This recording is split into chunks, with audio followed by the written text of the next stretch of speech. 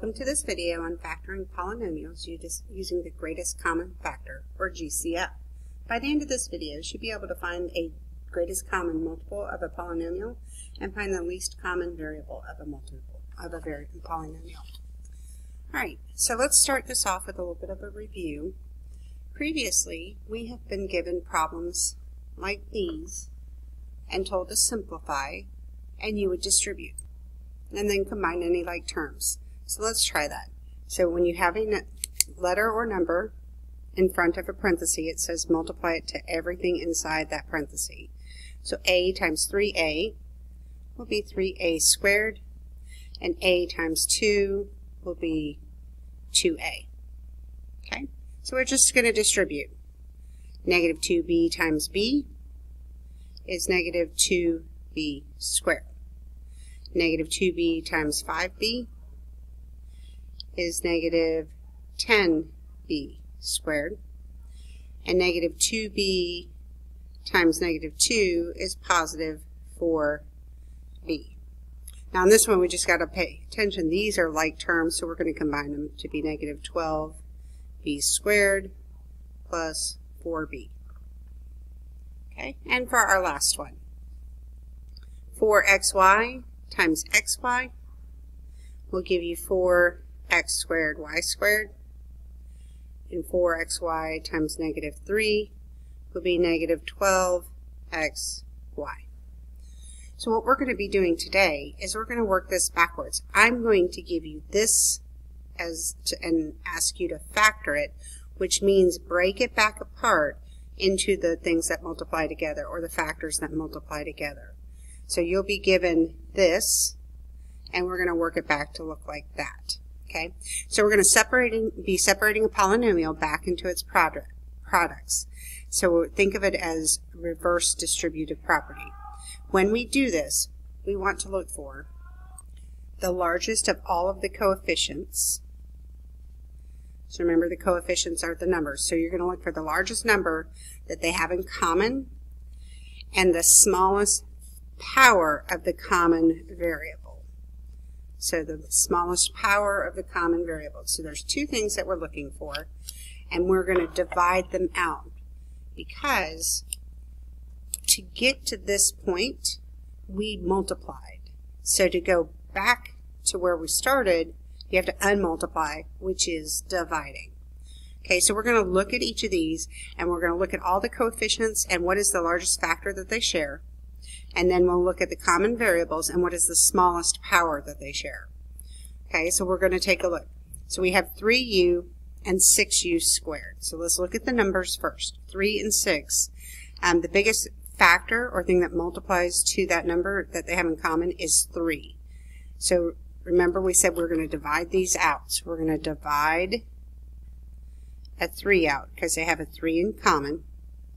And they also have u's in common. And remember, it says the variable with the smallest power. That's the most we can take out is u to the first. So we can only divide out the 1u. Okay, so what we're going to do, take a look up here. See how it's a is in front with the parentheses, and we distribute it through by multiplying. I'm dividing this out. I'm going in reverse. So I want to put this in front to show it undistributed. Open up a parenthesis, and in here we're going to write whatever's left over once we do our division. So 3 divided by 3 is going to cancel out, and u divided by u is going to cancel out. So 3u divided by 3u is 1. Anything divided by itself is 1. Then I have negative 6 divided by 3, which gives me negative 2. Then I have u squared divided by u. Remember, you're subtracting the exponent, so it's 2 minus 1, which means there's a single u left over.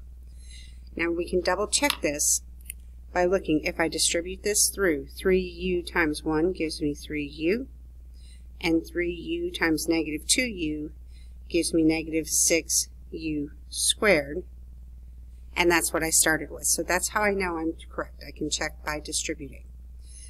This right here that we pulled out is a factor we call the GCF, greatest common factor. Okay, it's just a special name. We easily could have written it inside of a parenthesis, but oftentimes you don't see it that way unless there's more than one term. And this is a monomial, so it's just written without a parentheses normally. So let's try this again. We have 2x cubed plus 5x squared. So look at the coefficients first. 2 and 5 do not have a factor in common, so there is no number that we can divide out of both of them. So now let's look at the common variable and which one has the smallest power. I have an x to the third and an x squared. The squared is the smaller power, so that's the one we're going to divide out. Okay, so we are dividing this out. That's our GCF. The x squared is the GCF, remember that. The greatest common factor that these two things had in common. And we divided it out. We're going to write what's left over when we divide it out inside the parenthesis. So 2, and there's, remember, an invisible 1 right here. 2 divided by 1 is still 2. X cubed divided by x squared, you're subtracting the exponents. There's 1x left over. Then 5 divided by 1 is still 5. X squared divided by x squared is 2 minus 2, and your exponent, your variable goes away. There's no variable left. So x squared times 2x plus 5. And we're going to double check this. We're going to take x squared times 2x, and I'll get 2x cubed. And then we have x squared times 5, which will give me 5x squared. Is that what we started with? It is. Then we factored this correctly. All right, so we're going to keep trying these. It's a matter of practice to get used to looking at them, because sometimes there's a lot of stuff going on and it can be hard to keep track. So always start with the numbers. 6 and 9, they have a 3 in common. That's the biggest number that will go into both of them. U, I cannot divide out a U because there's a U in this term, but there's no U's here, so we can't divide out any U's. But they both have a V. They have at least one V, so I can pull out a V also. So my greatest common factor is 3V. What's left over when I divide it out? 6 divided by 3 is 2. U has nothing to divide with, so it's going to come along. V divided by V cancels out to 1, so we don't have any V's that are remaining. Then we have negative 9 divided by 3 is negative 3. V squared divided by V is 2 minus 1, which means there's a single V left over. Okay, we're going to double check. This is our GCF. 3V is the GCF. That's what they had in common. Now let's just double check.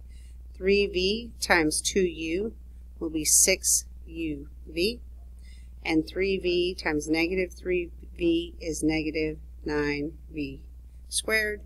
That's what we started with. We factored correctly here. All right, so we can do this with more terms too. Here's a 3-term problem. It has to work with all the terms. So anytime you're looking for something to pull out, it has to be in every single term. So when I look here, I got 6, 3, and 9. They all have a 3 in common, so I know I can take a 3 out. But this has z squared, this has z. There's no z on this term, so we cannot take a z out. So the only thing we can divide out is the 3. So the 3 is our greatest common factor. 6 divided by 3 is 2, and the z squared stays because it's got nothing to divide. Negative 3 divided by 3 is negative 1. Z has nothing to divide by, so it's going to come along. Positive 9 divided by 3 is a positive 3. Okay, so we'll just quickly check. Take our GCF and distribute it. 3 times 2z squared is going to be 6z squared. 3 times negative 1z will be negative 3z. And 3 times 3 is a positive 9. This is what we started with, so we know we've pulled it out correctly. Okay, let's try this one. So this one's special because this is the first one we've run into that has a negative sign out front. We are not allowed to have a negative sign out front. We can have a negative sign here, we can have a negative sign here, but we cannot have a negative sign out front. So when that happens, when the leading coefficient is negative, we're going to have to divide out a negative number. Okay, so let's take a look at this.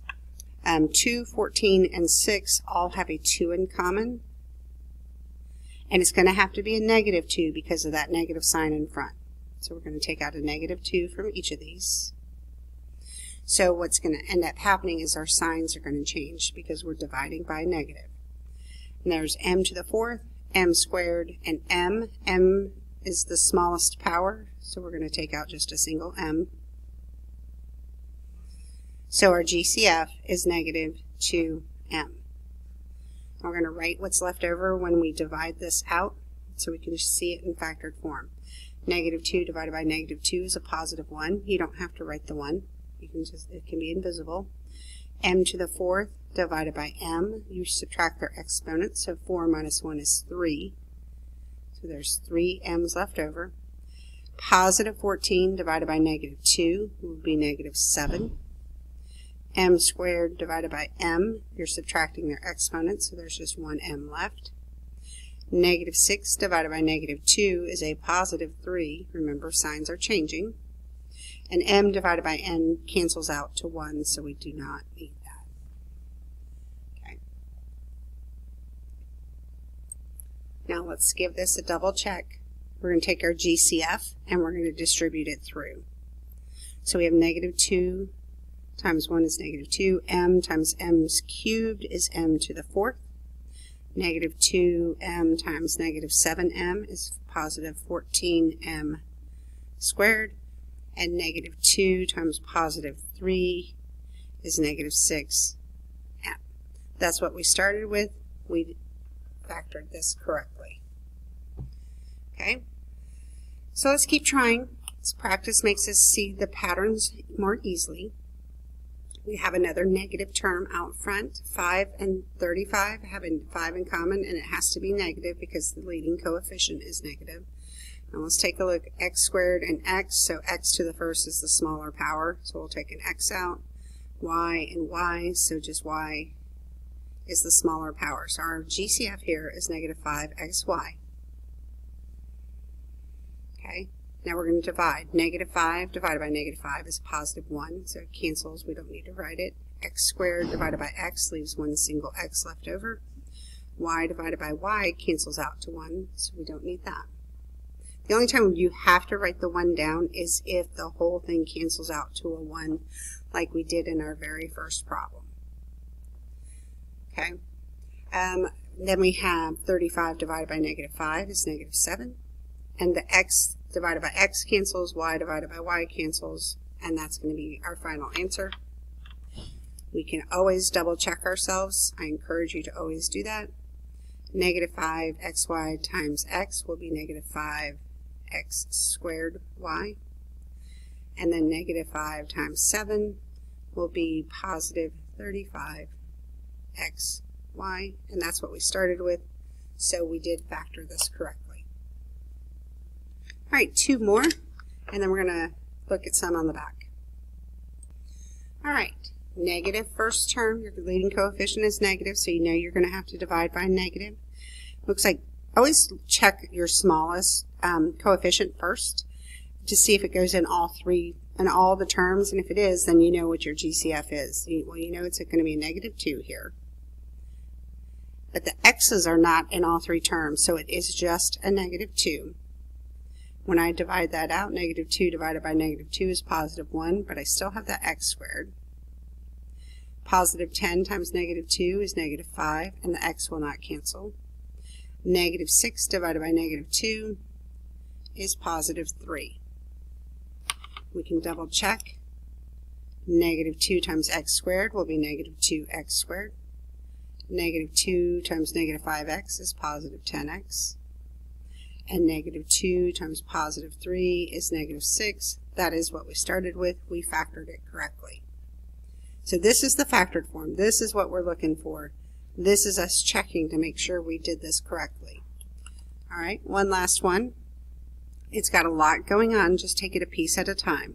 So I'm going to look at the smaller coefficient to see if it goes into the other one evenly. And 12 will not go into 32 evenly. The next one that I can come up with is a 4. 4 will go into both of these, and it has to be negative, so I'm going to divide out a negative 4. And I have to look, that's x cubed, and that's only an x, so only an x can come out. y squared, so y squared can come out. Our GCF is negative 4xy squared. Now, what's left over when we undistributed this? Negative 12 divided by negative 4 is a positive 3. X cubed divided by x leaves 2 left over. Y squared divided by y squared cancels out to 1, so it disappears. Then I have positive 32 divided by negative 4 will be negative 8. X divided by x cancels out. Y squared divided by y squared cancels out. And that is our answer. Let's just double check ourselves real quick. Negative 4 times 3 will be negative 12. X times x squared is x cubed. And then there's nothing for the y squared to multiply to, so it just comes along. Then we have negative 4 times negative 8 is positive 32. X, nothing to multiply to. Y squared, nothing to multiply to. Right back where we started, so we know we factored it correctly. So the factored form, this is what we call factored form. We've done something to it and we've undistributed. Okay? All right, let's flip this over. Okay, I'm going to go through this first one with you, and then I want you to turn the video off and try them, and then come back so you can check how you did. Okay, so in our first problem, the leading coefficient is not negative, so I don't have to worry about dividing by a negative. So we want to find our GCF first. This is calling for us to actually write just our GCF here, and we'll write our final total answer over here. So my smallest coefficient is 2, so I checked, does 2 go into all three numbers? And it does. So I can factor out a 2. And I have an x squared, an x cubed, and just a single x. So I can only divide out just the single x. So my GCF is 2x. Okay. I'm going to write the final factored form. Put your GCF here. And what's left over? 14 divided by 2 is 7. X squared divided by x, there's 1 x left over. Negative 8 divided by 2 is negative 4. X cubed divided by x leaves 2 behind. 2x divided by 2x, now that cancels all the way out. The whole thing cancels out, but you can't leave it blank. It's going to cancel to a 1, because you have to be able to distribute to it to get that 2x to make sure that we're writing equivalent forms. So you're going to go through, figure out what you need to divide by, the GCF here, but write your full final answer here. Come back when you have finished. Here are the ones you should have done on your own. Pause the video to check your answers. I hope that was helpful. See you in class.